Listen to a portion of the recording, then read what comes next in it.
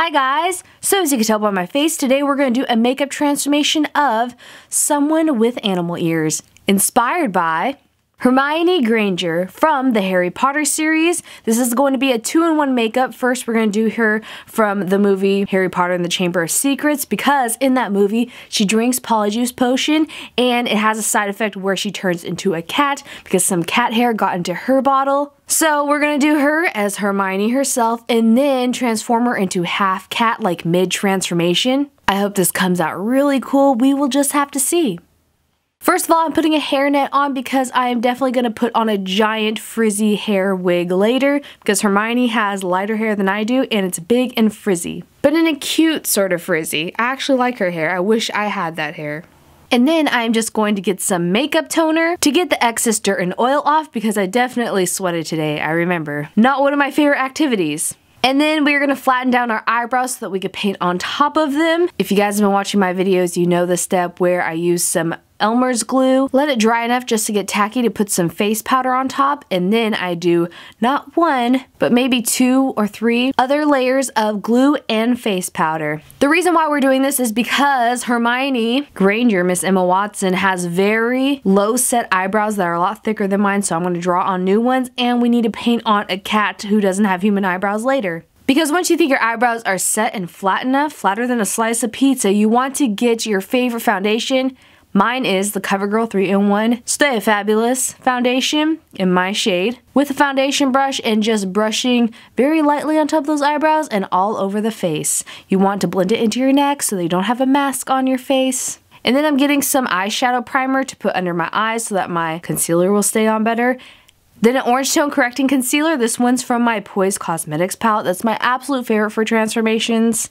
And over that, a regular skin tone concealer. This is the Naked Urban Decay Weightless Concealer. It's like my holy grail concealer for under eye bags. You really want to make sure you conceal those eyebrows, which is really tough to do. So I'm putting some more thicker concealer on top of those eyebrows just to make sure that you could barely see my eyebrow hairs underneath, and blending it with the Baby Beauty Blender. The Micro Beauty Blender that I'm using to blend all the concealer into the foundation is like one of my new favorite tools. Or you could probably use a regular beauty blender. Real Technique also has a great dupe. And now we're going to do the contour of Emma Watson, Hermione Granger herself, using some taupe cream color. Doing the bottom chin mark, you want this to look like shadow and not like a beard. So you don't want to do it too high up on your face. Reference pictures of Emma Watson, especially in her younger days, from Harry Potter series where she drank the Polyjuice potion would be great. And I'm contouring my nose as well. She has a very similar nose to mine, but it is thinner on top. So that is what I'm trying to accomplish here. And then I got some face powder with a giant powder puff to powder down all the cream on my face so we could blend in other makeup later. Now it is time to draw on those eyebrows that we were talking about before. They're going to be very thick, kind of like Orlando Bloom eyebrows, but with a little bit of arch and a little bit more feminine. I always say eyebrows are like the expert level of a video game, like the hardest boss that you encounter on any video game. I'm just getting different various types of eyebrow pencils, and then I go on over to a dark brown cream color to paint in brow hairs. You want to paint them like you're drawing individual hairs onto your face on the shape of the brows that we did before with the brow pencils, and then set that with some powder. I'm also using the same color on my eyelids because she has very hooded eyelids. And I'm trying to mimic the crease of her eye. I'm really trying to look like her, as you could tell. Like adding more creases to my eye, who does that? I do, apparently. I try to study faces in the pictures from the movies as best as I can. And now I'm getting my absolute favorite contour powder. This is the Benefit Hoola Bronzer. It's matte, it's my favorite color. To put shadow onto my face, doing it in parts where people naturally have some contour. Just highlighting under my eyes more because I feel like you could see those luxury under eye bags, the big purple and blue bags under my eyes from not sleeping enough. I don't want to do her contour too strong other than on the chin, putting some contour on that chin because hers is narrower than mine is. Now I'm just getting some brown eyeliner and smudging that on my bottom eyelid and on the top as well. Now I'm just getting this Lip Surgeon's lip crayon from Tarte in the color Lovely. You want something that's a bright glossy pink but not too bright and overpowering, something natural looking. Now it's time to do the fake freckles. I'm using a alcohol palette for this because it's natural looking and it makes the best freckles, but you can also use a brown eyeliner very lightly tapped onto your skin. Contouring my nose some more with the Benefit Hoola bronzer. Now I'm just curling my eyelashes and putting on some mascara.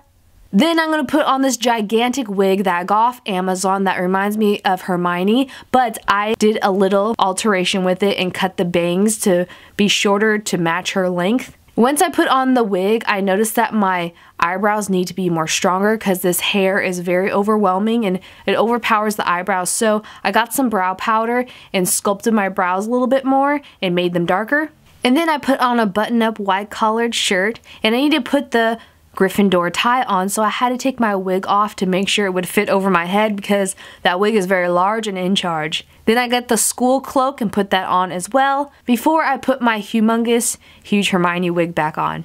And once you're done with that, you're completely done with the Hermione Granger beauty makeup look. I hope this looks a little bit like Emma Watson in the movie Harry Potter when she was Hermione. I would actually love to have this hair in real life, no lie. But now it is time to take off half of our face of makeup. With a makeup remover wipe, I put on this black light cape to protect my costume for the paint. Try not to take away your eyebrow cover up too much because we want that to stay down for the rest of the paint where we're going to do it on this side of the face.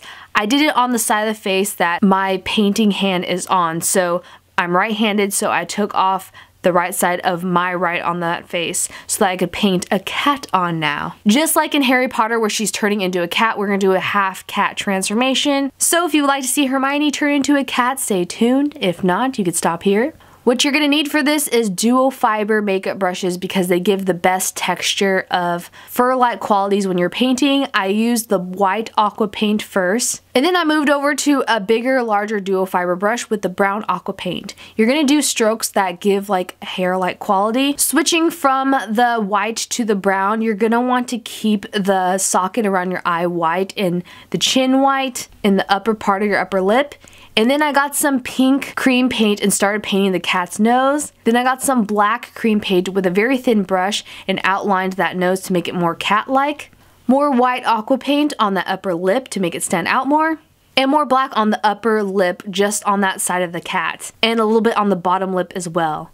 I'm also using the brown aqua paint in the center of the forehead and the eye socket to make it darker with more detail. Getting some black aqua paint with another duo fiber brush and doing details within the brown paints near the white as well. This is going to give so much more texture and depth and dimension like real cat fur has. Even brown cats have some darker brown, almost black hairs in their fur. It's not like I study cats or anything. I'm not a cat lady yet. We'll see. And then I got some brown aqua paint with the duo fiber brush to transition into the human side of the face. You want the feather-like furs to wisp into that beauty makeup on that side. And then I got the NYX Jumbo Eye Pencil in Black Bean and outlined my eye on the cat side. And got a black eyeliner and blackened my waterline as well.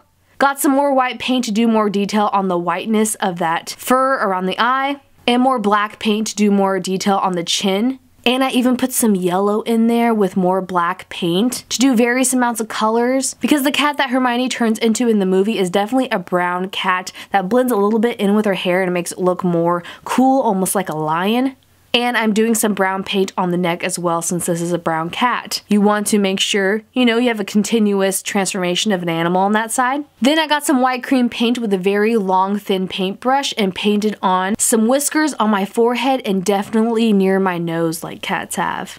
And once you think you look feline enough on one side of your face, it is time to put on Hermione's wig again. And that's not the only thing we're going to put on. We are also going to put on a giant cat ear that I painted myself after I bought it on Amazon. You could blend it and style it into the wig. I even put some glue on my cat ear to make sure it's shaped into more of a real life cat shape of an ear. And we are not done with this feline look yet. I took it a step even further and got some special effects contact lenses of a yellow cat eye just like in the movie. This is of course optional if you guys have never used special effects lenses. They're kind of tricky at first as well. And now once you have the ears on and the eye in, that sounds creepy, but the fake cat eye, you are completely done with this makeup look of Emma Watson, specifically from the Harry Potter series where she played Hermione Granger as she's transforming into a cat in mid-transformation after the side effects of the Polyjuice potion. I'm a huge Harry Potter fan, so I hope I did this justice. This was a lot of fun to do, especially like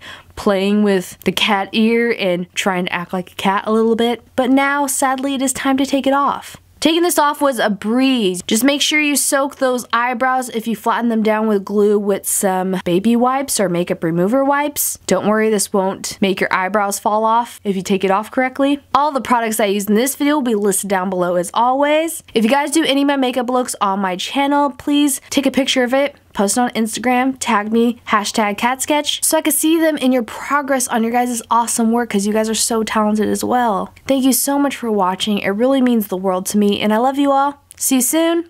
Bye.